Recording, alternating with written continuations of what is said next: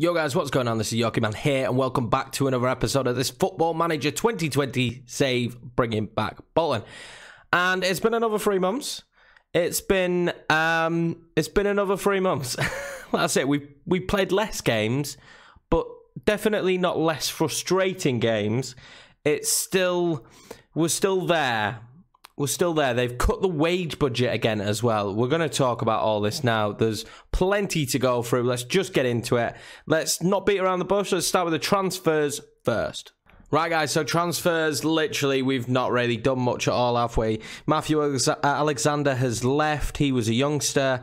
We have signed Jacob Ramsey. On loan from Aston Villa, central midfielder. He's pretty decent. And Timmy Abraham, who I'm actually quite excited to use, and he's a pretty decent player. I signed him mainly because he's extremely athletic, and, you know, that appealed to me. But yeah, he's been okay so far, and yeah, both of them fairly decent. Just loan signings, the best I could do with the wage budget being cut. I've been searching non-stop loan signings of players that didn't require any wages, and I didn't actually realize in this game like that there are a ton of players in this game that you can't loan unless you have the wages. So a team like Bolton, we weren't really blessed with the opportunity, like with the choices. Sorry, we weren't really blessed with choices. It was just kind of like, this is what you can have, this is what you can't have, and these were two of the better players on the list of what we could have. So yeah, finances, we might as well look at it. Minus 7 million, and we know full well we're going to have to sell players. Now, as long as I'm still in the job, at the end of this season, I will sell Darcy. Darcy, hopefully for me, we can get at least 10 million for him, and that would basically clear the debt for now. I've worked it out. This is how we're going to do it. I need to have 41 million pounds worth of talent to sell, and I think we might just about have that in the youth that we've got. So that is literally, that's my mindset now. That's how my brain's working. We need to sell 41 million pounds worth of talent for the club to ever start getting back to normal. And with the way that the board are being, and for some strange reason having such ridiculously high expectations, even though we're trying to cut our losses here and we're losing money consistently, I'm kind of hoping the board sell and somebody else takes it on and just is more realistic with actually what they want from the club, and not basically saying, yeah, we want you to win the league with less money than we gave you in the first season where we didn't expect you to win the league. Then hopefully that would be nice. That would be, board, can we do that? That would be very nice, but it's just looking as bad as it always does. The finance screen, every time I look at this, I'm just like, oh, okay. We in the red. We in the debt. And that's never going to change. That's never going to change in these first, maybe, let's say, 4 seasons. That's just not going to change. We need to get used to that. But yeah, they cut the wage budget again, so we're spending 52,000. They cut it by like 10 grand. So the wage budget is now 41,000. And I was just like, so I have to cut 10 grand's worth of the wage budget, and I can't do that right now. Feasibly this season, we can't do that. So the plan is, if we keep our job, you're going to hear that theme a lot, if we keep our job. I think we can, if we keep our job, is to sell Darcy, any other player that we can get good money for, and also to probably let anyone on a big wage go and just try and completely rebuild the squad on whatever wage budget we're given. I'm hoping we get given more breathing time, the more money we can make, because it'll kind of clear a certain amount of debt. It'll clear a certain amount of debt, so might clear a little bit of freedom in terms of spending, especially loan players. I feel like there's some decent loan players out there that we just couldn't capitalize on. All right, guys, so let's just get into the meat and potatoes of the 3 months we've just played. We actually lost, what, 1, 2, 3, 4, 5 times in the league. It's been, well, we've been fairly inconsistent. November started very, very well, but let's remember, one of them was against Bromley and Norwich under 23s, but we also beat Bradford City, Wimbledon, and Darlington again in the FA Cup, so only 1 league win and a league draw. Getting back into the league, let's forget about it. I didn't mind going out to Sunderland on penalties in the leasing.com trophy. It's the least of my worries. I don't care about that competition. I'm probably never going to care about that competition, so I wasn't really worried. We beat Charlton 1-0, which I thought was great. Great result. We played Sunderland, lost 3-0. And we drew with Derby 1-1 and then got battered by Gillingham 5-1. There's a thing. There's a thing. We turn up, we don't turn up. We turn up, we don't turn up. We turn up, we don't turn up. It's reoccurring. If you watch the streams, if you watch my streams, this is what we're feeling right now in the streams as well. But then we're trying to figure consistency. I'm telling you right now as well, all the tactical mindsets we had before, I've completely changed it. The tactic now is changing game by game basis. And that's kind of where we're at. We then beat Salford 1-0. We then beat Plymouth 1-0. And then we lost to Shrewsbury 3-0 in the league. So it's just one of those situations.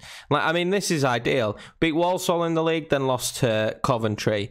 Then we've just recently beaten QPR in the FA Cup, which was an unbelievable result, an absolutely fantastic result. QPR, they're a championship club, a very good championship club.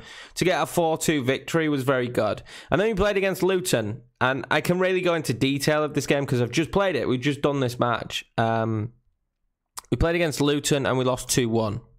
Look at the match stats, guys. Look at the match stats. I don't know if this is a common theme. This is not, honestly, this section is not about bashing the game. It is not about bashing the game whatsoever. I understand sometimes some players will have poor performances and different stuff happens in games, you know, so on and so forth. I understand that. We had 26 shots, 17 on target. I think it was 4 or 5 clear-cut chances. I can't remember. I think they had 1. But again, it's not just about bashing the game. It's just the problem for me at this moment in time, and I think with my prolonged period of playing the game a lot more recently, is it's becoming more and more evident, is the issue with corner goals. We lost this game 2-1 to 2, not identical, but 2 very sloppy and just silly corner goals. If anyone out there knows how to defend a corner, I would really appreciate that knowledge. I really would, because I have no idea. 2 corners conceded, and I've just got nothing really to say about it, apart from it's ruining the experience a little bit they're the goals we concede. We didn't really get undone. A couple of counter-attacks, you know, they had some okay opportunities. We absolutely, no team can have 17 shots on target and only score 1 goal and then lose 2-1. In my opinion, as like a manager, that would be massively unacceptable, and us struggling to find more than 1 goal was a problem in this game. It really was, but conceding 2 corner goals, it's just really frustrating, and we lose the game 2-1 because of those corner goals, and we're just going to keep plugging away. We're just going to keep doing what we're doing, and if we're having these kind of performances, surely at some point we're going to have good results, because we had one of those performances against QPR, you know. In fact, we restricted QPR really to very, very little. They missed a penalty, but to very, very little, and Ronan Darcy was on form in this game, which really helped us. If Darcy's on form, we tend to win. But yeah, I mean, less on target in this, and we scored 4 goals less on target. I know it's about clearer chances and better game chances, and we had better game chances, but it's just frustrating. It was frustrating on the way that we conceded, but we're just going to keep on going. I will take you to the club vision. That was the fixtures, though. The next lot of fixtures will be interesting because they want playoffs, don't they? And I'm on the edge of whether we're going to get playoffs or not. I'm hoping we keep our job regardless, as long as we're there and thereabouts. But I'm on the edge. I mean, I'm hoping the FA Cup is doing us some favours. I would love it if we could beat Sheffield United, and then I think my job will probably be safe, because getting to the 5th round already, beating a team like QPR has been tremendous. I'm hoping just to get a run. We've had really only 1 run, and that was the start of the season, which was really nice. You know, this run here, only 1 defeat, and it was against Sheffield Wednesday, championship side. And since that, we've just never found consistency again. And I found that really frustrating. Just not being able to find any consistent run of form is it's not ideal. It's not ideal when you want to be, in my mind, we were a title challenger. But it's not ideal. So I am playing with different tactical stuff on trying to find consistency, but certain games like this happening, that 2-1, that's just really frustrating. Right, guys, so the club vision, and this is where I think, for me, we're probably being saved by the FA Cup, if I'm being 100% honest, because they're very, very pleased with that. We passed the Carabao, but it was required that we actually did okay in the FA Cup, and it gives them more money. It gives them more money. It boosts the budget. So I genuinely think they're very pleased now. I think if we could reach it past the 5th round, that may be my job saved. That really may be my job saved, as well as trying to maybe not reach playoffs. I know that's the minimum and it's required, but maybe we don't reach playoffs, but maybe we're close. We're in the fight to get playoffs continuously. You know, the big issue this season is how many games we've lost. But trying to find consistent form, especially with such a young squad, I already know that that's going to be an issue. But I'm hoping if we keep plugging away, we are getting some good results. We are having some good wins. Like, I just need a run. We need to hit a run of games where we have good form instead of this scenario where, you know, it's one game win, next game loss, one game win, next game loss. We need to get out of that routine. I'm not sure how we do that. Edmondson has been a little bit more hit and miss this year, which has just been really frustrating, actually. But he has been a little bit more hit and miss. He's been a little bit more... If he's good, he's good. If he's not good, you just don't see him in the game. He goes missing. It's as if he's not even playing the match. And that's the problem. It's either Darcy has to be on form or Edmondson has to be on form. And some games, neither player is on form, like the Luton game. And we got a great goal by Boone. But with the other two not really contributing enough going forward, then, you know, we don't capitalise. If we get a second goal, even potentially a third goal in that game, we'll probably run away with it. It's probably game over. But we just couldn't do that. We just couldn't do that in that match. So it was a bit frustrating. It's a bit frustrating, but we're going to go into this next run of games with a fresh mindset. And I literally do believe if we could just get 6th, and if I remember correctly, the end of last season, we hit a really good run of form. Yeah, so the last 3 months last season, we only lost 1 game. If we could do that again, with more games this time round, though, if we could do that again, then I'm pretty sure that we would get playoffs. I'm pretty sure we'd get playoffs, and then that'd be fine. Hunky-dory. I don't really mind what happens in the playoffs. We've got another season. We've got another season, and then the off-season will then be a tremendous task this time. You know, the first time it wasn't... You know, I went with the mindset of if we keep the exact same team, we'll be fine. But we didn't have an unbelievable season last year. We just had some good patches, and the end of the season's patch really was... big, wasn't it? It was really big for us. So hopefully we can have this again. This run of form now would make me really happy. So maybe we can find that kind of form again. Right, guys, so let's just take a quick overview of the squad. And as you can see so far this season, Edmondson with 19 goals, Politic with 11. Now, Politic's form has been up and down. I mean, look at his last 5 games. He's not been in form. This is probably the key for me. Our top 2 goal scorers in the last 5 games haven't been in good form. I mean, there you go. It's just evident right there from the get-go. Connor Stanley's not been in fantastic form either. So if those 2 aren't in good form, then we've got some problems. Darcy's had a few good games. But so that's key. And Politic hasn't played tons recently. Sorry, he's had a few issues. He is another player that...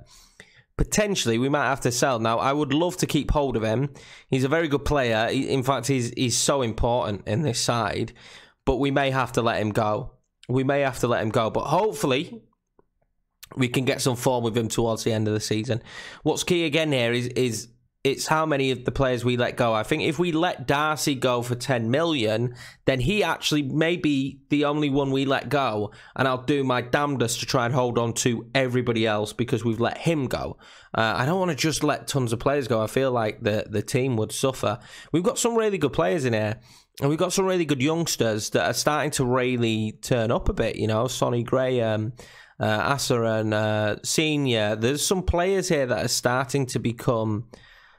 they're getting better and better as the season goes on, and I'm excited to see where that goes. And I don't really want to be letting them go yet until they've probably hit a point where we can get peak money for them. And if we look at player value, I mean, Harry Brockbank again, another one, but we would really suffer not having him. But then do we make the choice that, right, I'm going to play Senior. Senior's going to start ahead of Brockbank, and I sell him and maybe get good money for him. I'd certainly be getting more than the 1.9 million. Maybe Brockbank and Darcy together could be 20 million. Now, 20 million would buy us another 2 seasons, I think. I think it's roughly about 5 million a season. That would buy us another 2 seasons of not being in debt because of that, you know, because of the 5 mil a year.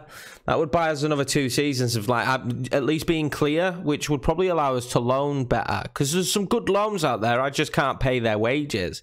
I can't even pay. Some of them have really small demands as well. Some of them aren't really extreme demands. Some of them are very small demands, but I just can't. I simply just can't pay them, and it's an issue.